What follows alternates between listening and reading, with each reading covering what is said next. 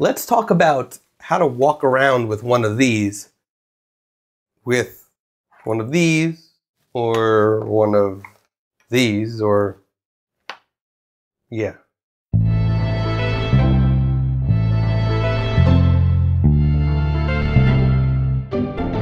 Hey, this is Scott Wettington. In this video, I want to talk about camera straps and connectors, ways to connect your camera to your body so it's safe, ways that either can help your back, hurt your back, things like that. I have a bad back. I've had a bad back for years. I am actually in physical therapy working on that a lot, and it has gotten a lot better. But still, carrying around a camera for a long period of time can actually hurt your back. It can hurt your shoulders and things like that. So I wanted to walk through a bunch of different things that that can help with that. And to do this, before I get into it, I wanted to share previous videos. You saw that I had a mic like this, which is my podcasting mic, and I'm currently in the process of testing out my wireless lav mic, which I usually use with my iPhone and with the Mevo and things like that. But I'm testing it, connect to what's called a JamLab from M-Audio. This is a device I've had for a long time. It's USB 1, and it actually connects to my laptop and then has a guitar input and a headphone output. So basically allows me to use any regular standard, like, little plug microphone with my laptop. And because not all will actually, not the MacBook Pro won't detect a lav mic as a mic, it still thinks that it should use the built-in audio. So if my audio is different, that's why. This is a test. If I like it, I'm going to stick with it. If I don't, I might go back to just the Blue Yeti, which I use for podcasting. Now, the advantage of this, there's no mic over here. So it gives me a little bit more free range.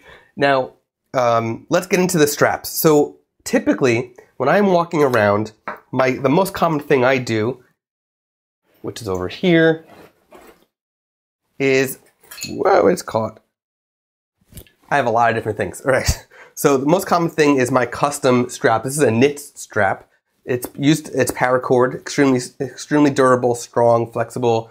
And I have it custom weaved into a Really Right Stuff bracket, which I can then slide right onto my L bracket and clamp it down. And then I can sling this over my shoulder like so.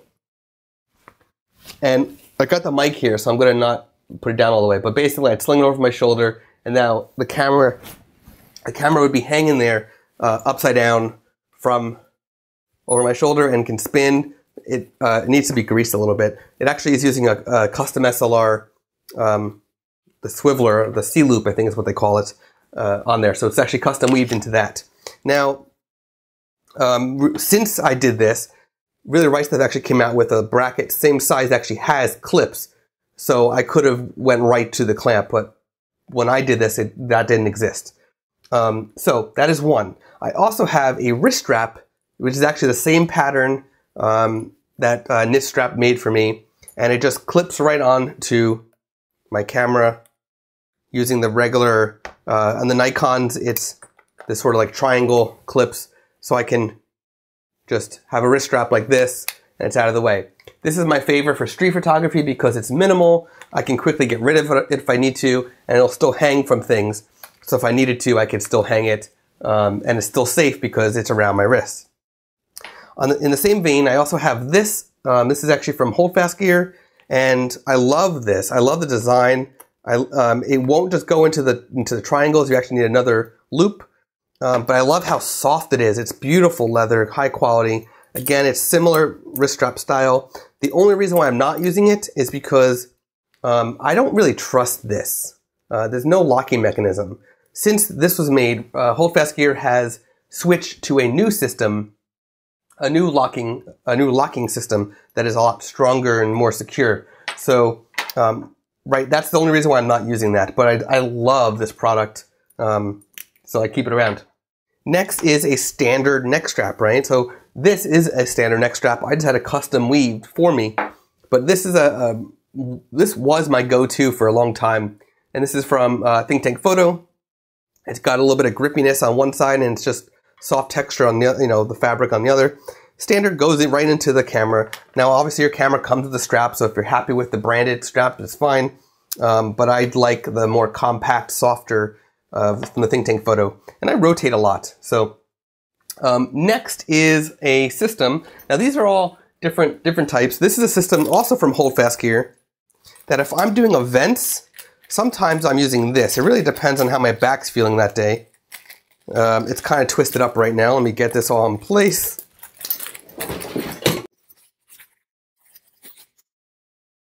Okay, so basically you would wear this kind of like a gun holster, like so.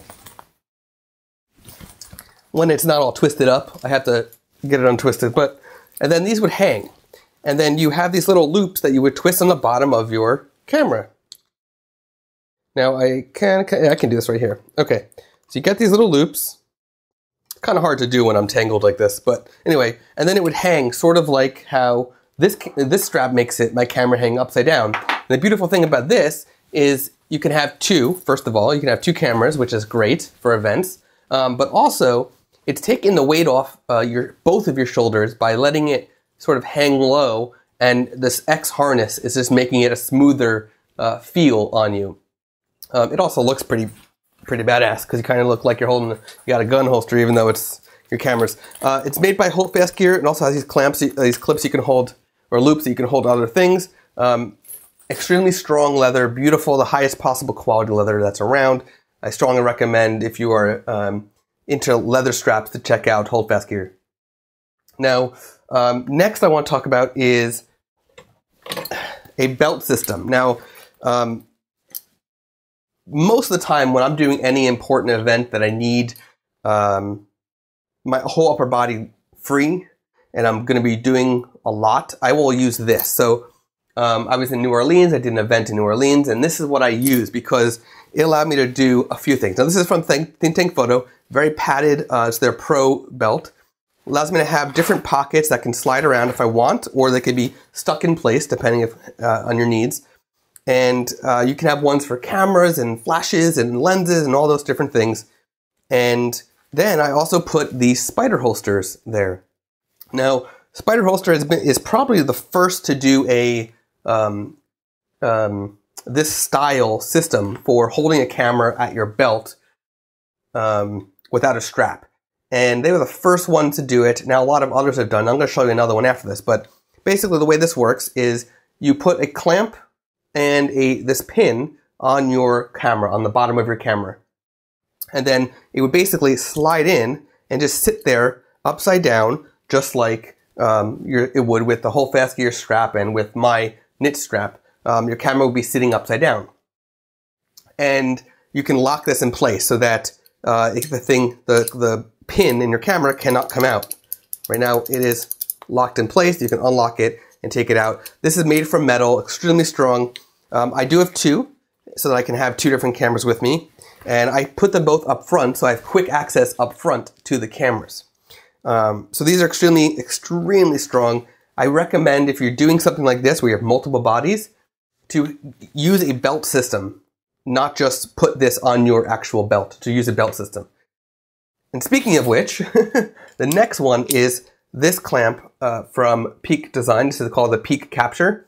Pretty sure this was the first Kickstarter project that Peak Design did. Since then, they've done many others. But basically, this would clip onto your belt, and then you'd lock it in place. And if you only have one camera to a small camera, then yes, you can put this on your belt itself. But I actually recommend, if you're having multiple cameras or a really heavy camera, to not use your belt, but instead use a belt system like the Think Tank Photo. It's a lot stronger than your regular belt for holding up your pants. Now, the advantage of this is this can actually clip onto a backpack strap, or any strap really, or a belt. And then, again, sort of what I did with the knits strap is I have the Peak Design clip here, which would go into Capture, and then I have another Really Right Stuff clamp attached to it, so I can quickly just go like that. And then it locks in place automatically. Then the only way to unlock it is to push down this red button and let it go. That's it. It's that simple of a system.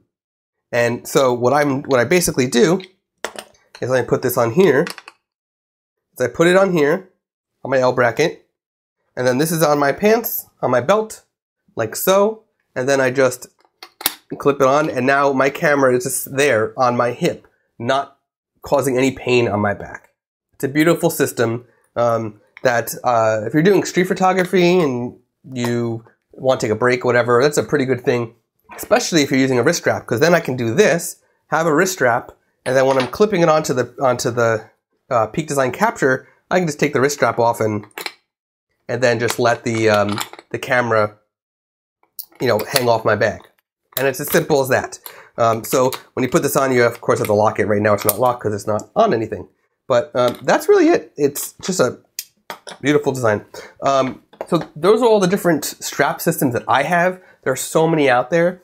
I definitely recommend if you have a bad back and you need something to, all you have is a regular camera strap, instead of going over your neck, go sort of like a sling, go across, because that will take some of the pressure off of your back, and you can then rotate to the other side when, you know, your neck gets a little stiff or something. But so many options out there. There's even more than what I showed you. That's just what I've accumulated over the years. And I have still yet to find the perfect system, but right now my go-to is the knit strap and the knits wrist strap. So, and I will link to, I'm going to try to link to all of this in the video description. Thanks for watching.